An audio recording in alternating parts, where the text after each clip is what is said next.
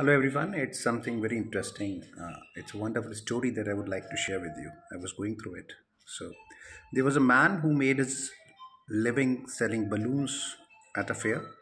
He had balloons of many different colors, including red, yellow, blue, and green. Whenever business was slow, he would release a helium filled balloon into the air.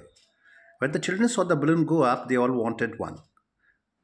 They would come up to him, buy a balloon, and his sales would go up.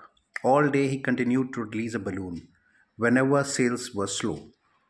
One day the balloon man felt someone tugging at his jacket. He turned around and a little boy asked, "If you release a black balloon, will that also fly?"